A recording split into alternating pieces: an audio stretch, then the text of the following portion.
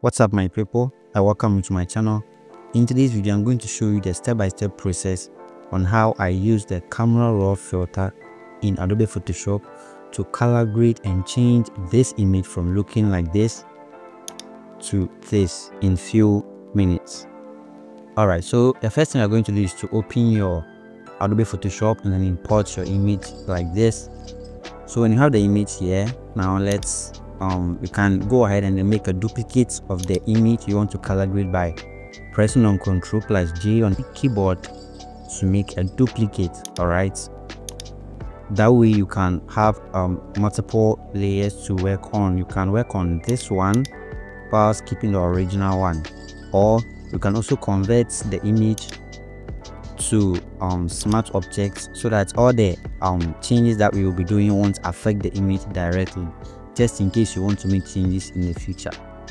With that being said, now we can go ahead and then open our camera raw filter by going to filter and then click on camera raw filter here.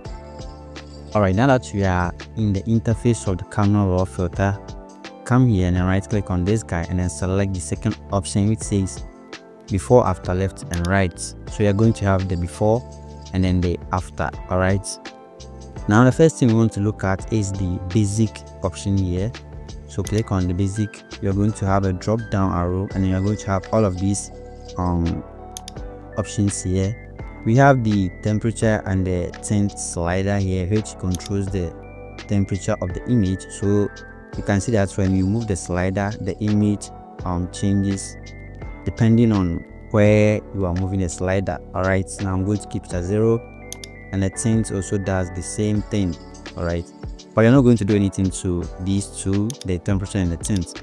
Now let's come back to the exposure, contrast, highlight, and these options here. Now the exposure, the contrast, the highlight, all of these options here controls the brightness of the image. Alright, so if you should move the exposure down like this, the brightness is going to be off, and if you increase it, you're going to have a higher brightness. Alright, let's keep it at 0, and then the contrast also works with the exposure.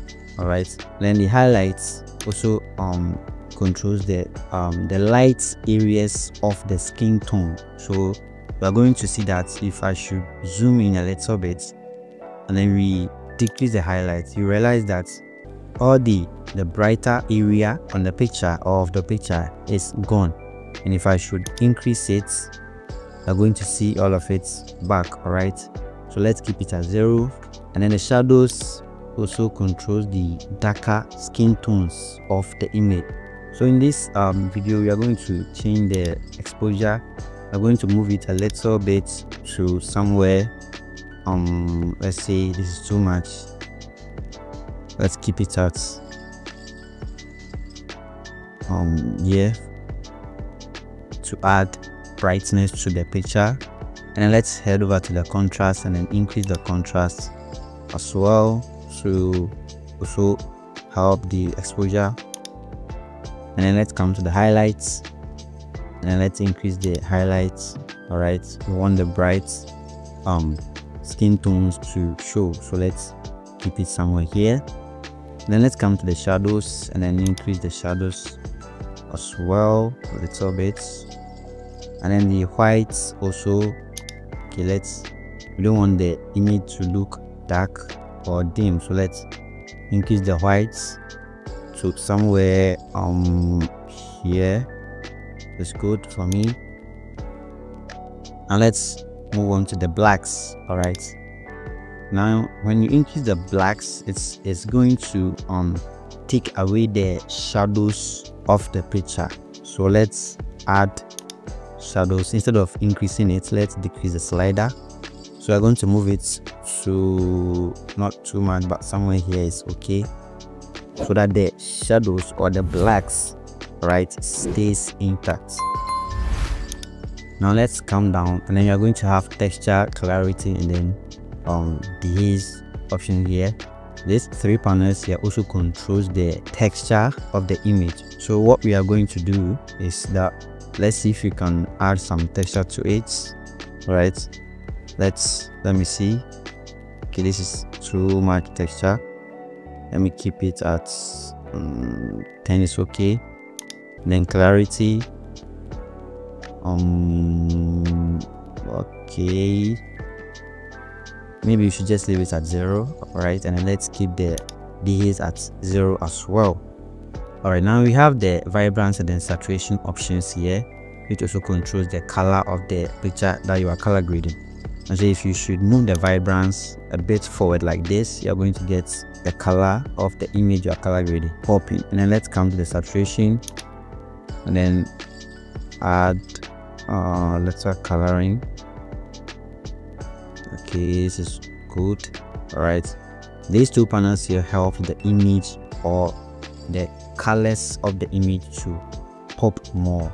All right, now let's move on to the next one, which is the curves. So let's click on this guy and then click on the curves. Then make sure you select point curve. All right, and then let's move the slider. If you move it down like this, you are going to have a dimmer picture, but we don't want it looking dim, so let's move it up just like this, and then bring this down a little to balance everything. Okay, I think this is good, just like that. All right, good. And the next thing we're going to do is to come to the color mixer option here. Color mixer adjustment here controls the colors in the picture you are color grading. So we have red, orange, yellow, and a lot of colors here. All of these represents the colors that is available in the picture you are color grading. And so we have red, which is kind of the lipstick, it's looking kind of red. And so if we should adjust the red, you're going to see that the lipstick changes. All right, so let's keep it at 0. Now let's come to oranges, then adjust the oranges to, let's say minus 15 like this. So the oranges actually affect the skin. All right, you don't want it to, no, this is not good. So let's keep it natural somewhere like this is okay. Then the yellows too, you know, the grass is yellow, let's also keep it somewhere like this. Okay, this is okay for me. Now let's come to the saturation, and then with the reds, so the saturation and the luminance, you use them to adjust the colors under the hue. So let's say the orange is -5, then it comes to saturation, then you use the saturation for the orange here to adjust the orange in the hue. I believe you are getting what I'm saying. All right, so let's keep the reds at let me see, okay, not 100 but somewhere here, because we want the lipstick to show. Okay, 75 is okay. We want the lipstick to be a little bit different from the entire skin color. All right, then let's come to the oranges and then give it let me see. Okay, this is too much, let me keep it here. 20 or 21 is okay. And then the yellows, let's give it not too much, like this is okay for me. All right, now from here let's come to detail. You can go ahead and then add some sharpness to the image, and then the image will look sharp. All right, so let's keep this, let me see, 80. So you use this, you use the sharpening option here when the image is not all that sharp. All right, when the resolution of the image is not that good, then you use the sharpening option here. You can also use the noise reduction, which goes hand in hand with the sharpening option here. So let me keep the noise reduction at 50, and then okay, let's keep this, we can just leave this at 0. All right, let's leave this at 0. So okay, we've worked on the color mixer.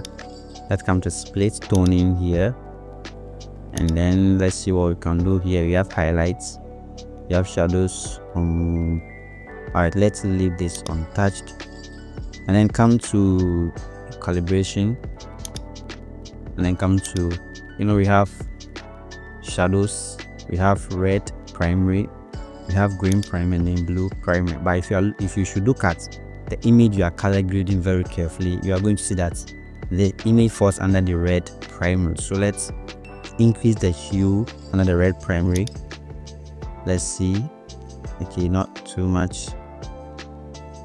Let me see, a plus of 5 maybe it will do, and then the saturation, let's see what we can do. Should also be 5, right? Okay, let's keep it at plus 5. All right, good. And if you want, you can go ahead and then play with the rest of the options here, but for the sake of this tutorial, the options that we've used or the changes that we've made is good for me. Now you can see that there is a very huge gap between the image at the left and then the image at the right, and this is exactly how you use the camera raw filter to color grade images in Adobe Photoshop. So you can go ahead and then click on OK. Good. Now we have our image looking so beautiful. So if I should turn off the changes that we did, if I should turn it off, this is the before. All right, before we did the color grading, and this is after we did the color grading. Good. So you can go ahead and then save your picture until I come your way with another tutorial video. Peace.